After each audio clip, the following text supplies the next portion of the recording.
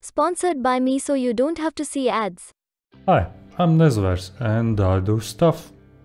I want to show you how to make infinite bouncing ball by using kinematic body 2D method move and collide. This way you can learn how to make your own physics behavior and tailor them to your needs. I'll be starting with empty project and let's start with 2D scene, name it level, save it. Since this is simple example tutorial, I'll leave it there. So that's that. Click other node, search for static body 2D, call it wall, add child collision shape 2D,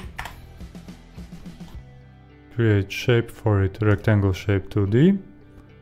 I like pixel art, so I'll enter 8 by 8 extents. That means 8 to the left, 8 to the right, 8 to the up, 8 down, and summary size is 16 by 16.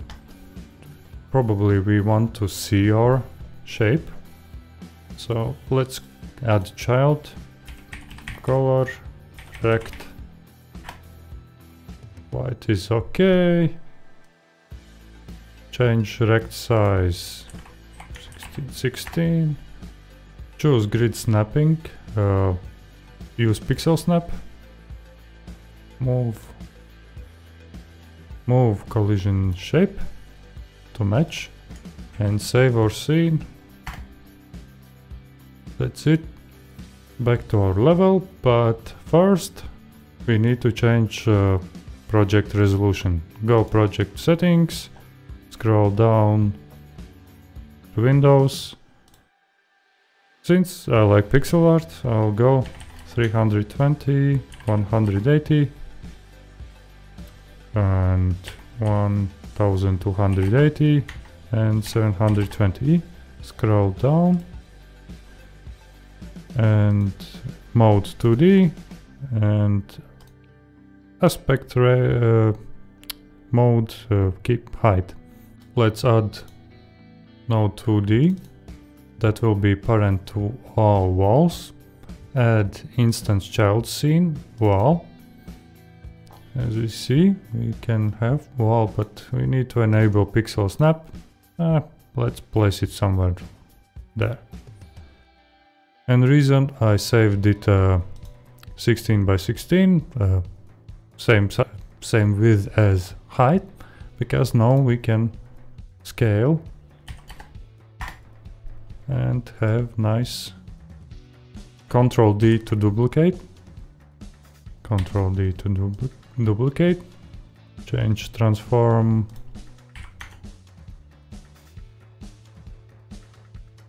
Ctrl D to duplicate, Ctrl D duplicate, and now let's have fun.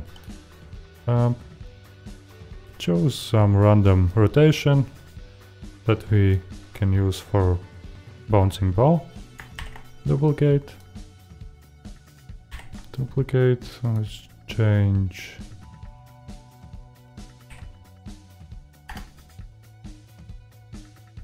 more.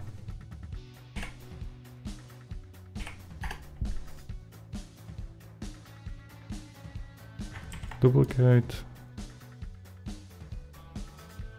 rotate a bit. Now we have random walls to bounce off. Let's save, create new scene, other node, kinematic body 2D. Let's call it ball, save it, add collision shape. Now choose circle shape and radius 8. Save it and add script. I like to start with empty. First thing, we need to get our collision shape's shape radius. So on ready var radius, float type, and we get from collision shape 2D, get shape and get radius from it. We can use that to draw a circle, call function underscore draw. It's built-in method, void type, and we call function draw circle. Center is vector2.0, radius our variable, and color blue. For movement we will need only two variables. One is velocity, the initial value is vector2.0. We will use this variable to store our movement speed, direction, and remainder will carry over after collision how far we can add our speed. Write down a function underscore physics process because that's built-in method. Engine will call it. It need parameter delta, float type, and function itself is void. I like to use types. Create temporary variable collision, and for it we call method move and collide, which is kinematic body 2D method. We can check documentation, and it says move the body along the vector. The body will stop if it collides, returns a kinematic collision 2D object which contains information about the collision.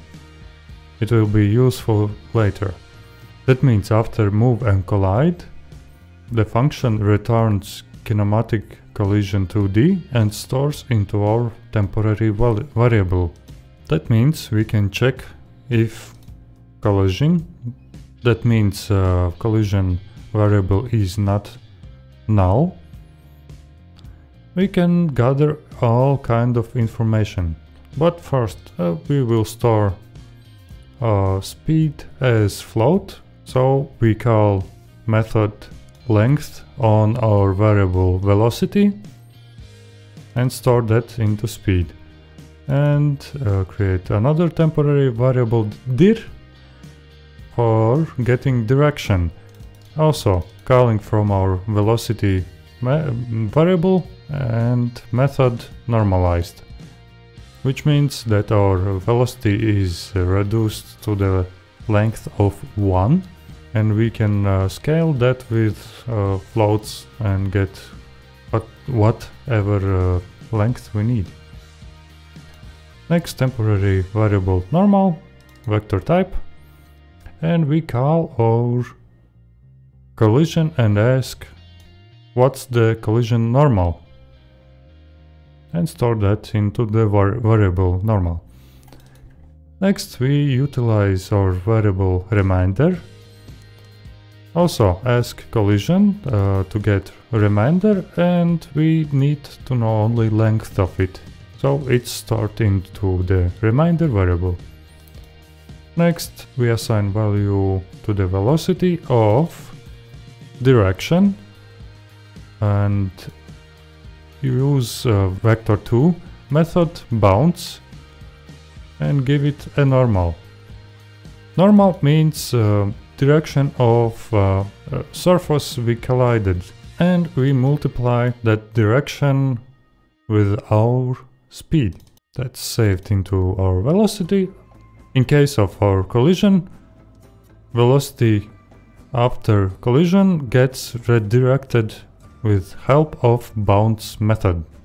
Since we now have a reminder, we can utilize it too and carry over to the next frame after collision and add that to our movement. To get that, we normalize our velocity and multiply that by reminder. Because we want to apply a reminder only next frame after collision, we need to reduce that to 0 after we added it to our speed. So all that's left is to add our ball to the scene. Add instance child scene, ball, move it over. Right now it's transparent, but our draw method will draw blue circle instead of that transparent ball. Because we start with velocity of value 0, that means our ball won't move. But as example, let's create a function. Let's create function underscore unhandled input, which gets parameter event of input event type. Function is void type, and we will get a mouse left button pressed and use that to add a speed to our velocity. So we ask if event is input event mouse button type and event is pressed, that's a method inside event object, and event variable button index is equal to 1, meaning button 1, which is mouse button left. Then let's create a variable direction, vector2 type, assign value of get local mouse position function, which gets normalized. That will give vector2 value from our ball to the mouse. Then we add direction times whatever value you want to use to our velocity, and let's check what we got. Let's save. Also, because it's first time, select the scene that will be used for launching game and its level. As we see, ball velocity is initialized as 0, but as soon as we click, the ball is moving. It bounces off. Let's add more speed.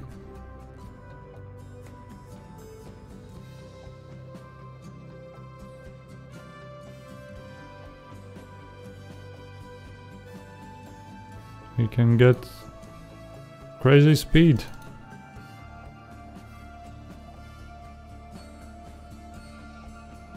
We can influence that direction.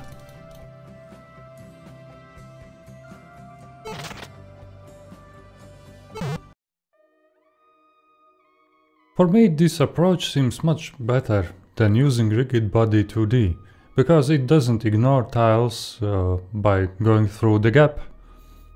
I hope you learned a new way how to utilize Godot physics. You can take this new information further and, as an example, have the ball reduce velocity after the collision or have gravity influence its movement. In fact, I used Move and Collide to replace Rigid Body 2D in one of my 3-hour game jam game called Rubber Swing, which you can play on itch.io, and also source is available. I hope you liked this video and see you later.